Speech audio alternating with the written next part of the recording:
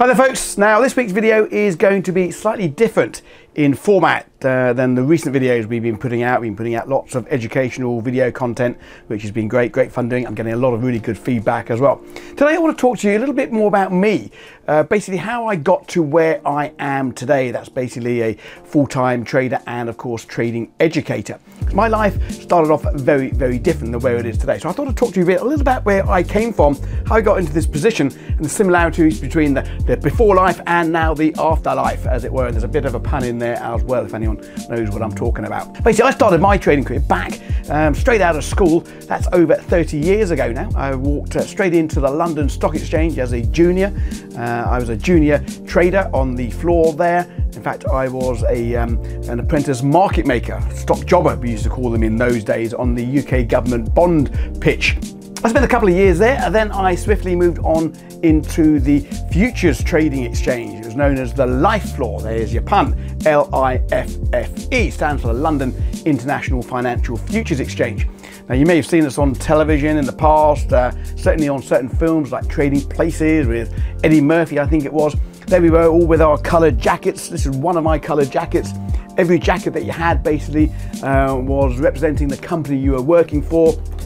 We used to place our trades with other members in the trading pitch just by shouting and screaming at each other. Put our trades on these cards there. They've got themselves there, and you've got your buyers on the other side, and then would throw them back into the trade into the booth where the runners would basically match the trades in the system. This is what was known as open outcry. So we did that for about 20 years, throwing literally around hundreds of thousands of dollars on a daily basis, company money for most of the time. Two types of traders really on the life floor. You had the corporate traders, that's basically working for companies. You also had local traders where you're basically trading your own money. Normally you'd have a red jacket there or something. Now, I was actually a local trader for a number of years as well, so I've done basically both.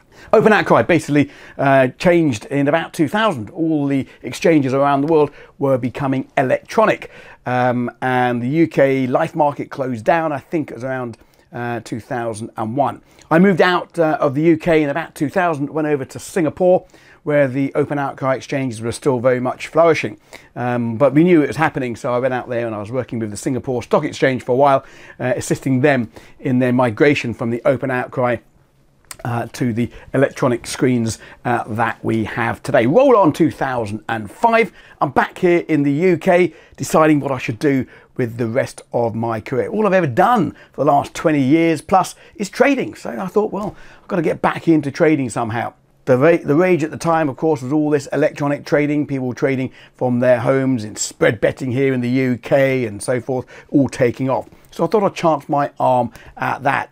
I realised that this was not the same as it used to be. It was vastly different. So today I'm going to talk about the main differences and what I've learned from them. First off, the big difference is the fact that when you're in a trading pit, standing around lots of other traders, there's lots of other traders to bounce your ideas off. It's much more sociable. Stuck here on the trading screens, it can be very lonely. And with that loneliness, you end up taking trades and taking risks that you maybe shouldn't be taking through boredom.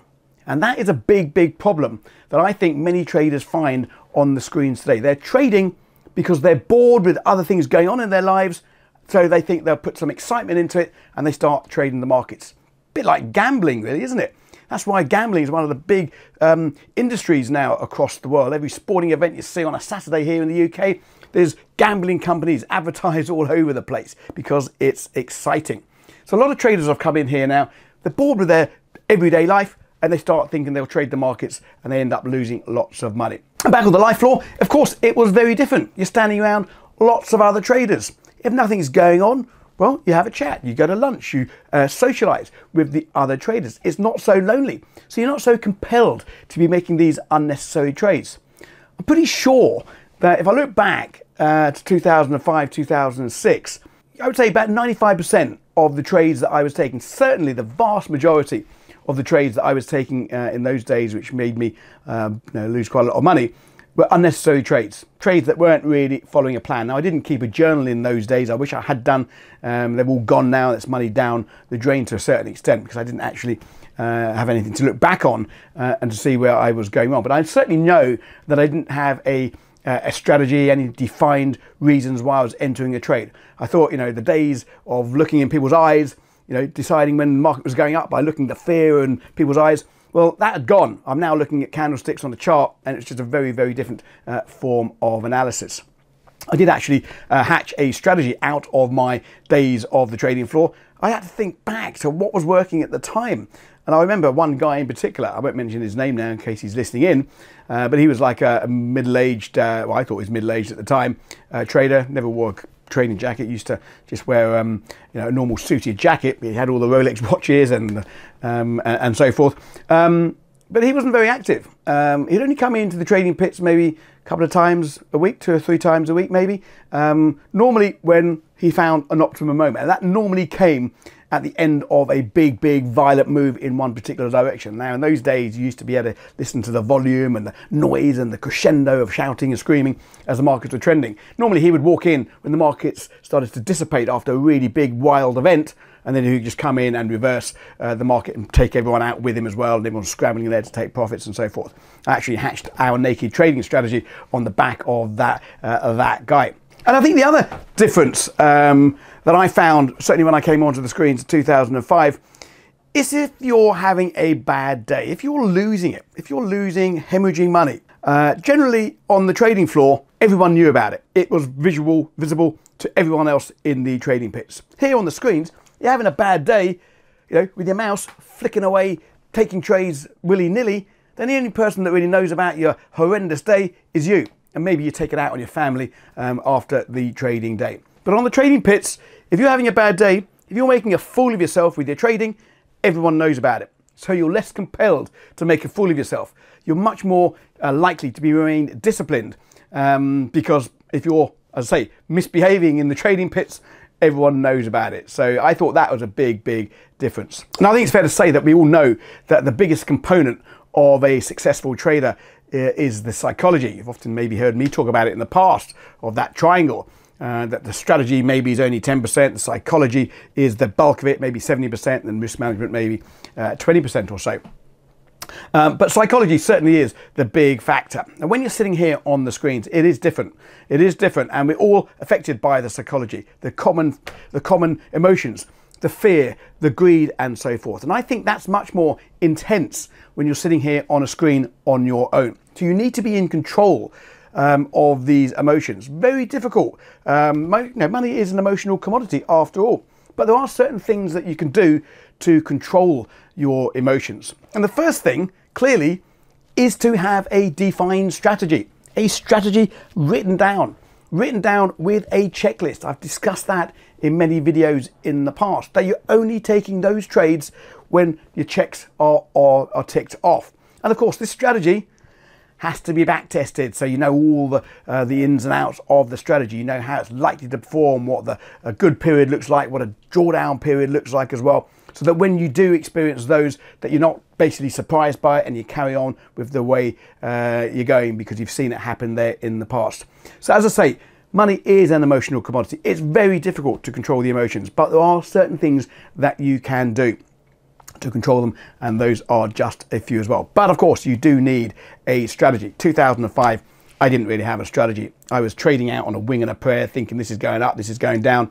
I'd also take revenge trades. I'll tell you something, if you did a revenge trade in the trading pits before, you were soon laughed out of the trading pit. If you started getting angry with the market or getting angry with other traders because they were buying and you were selling and they had more buying power than you started getting angry and frustrated and red-faced, well, the whole pit knew about it pretty quickly and you were pretty much laughed out of the market as well.